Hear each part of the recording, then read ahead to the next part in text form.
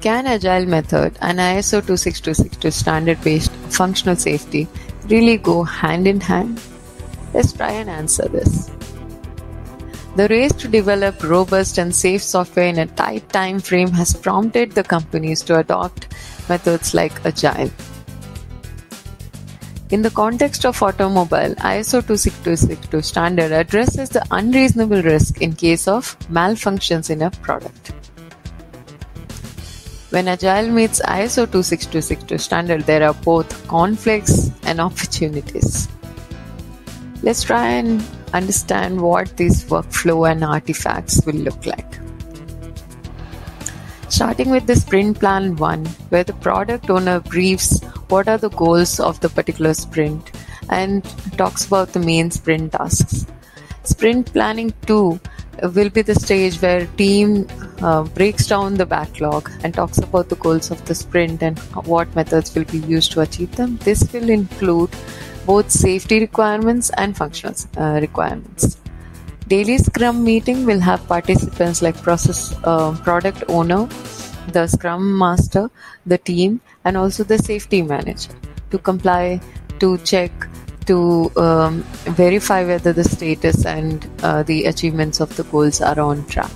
Sprint review, which is usually the technical review to check whether the backlogs are achieved as planned, will also include the safety relevant checks, retrospective for learnings, and backlog refinement for the next sprint plan.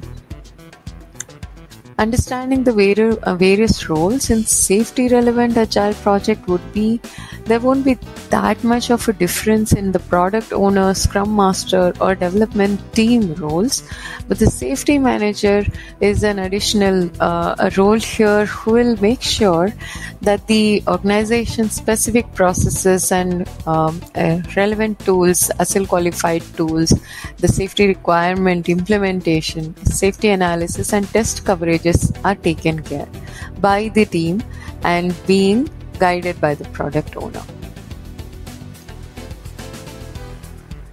Now the key takeaways here are that there are various instances of combining the Agile project and functional safety in the industry. Many companies have already been doing this.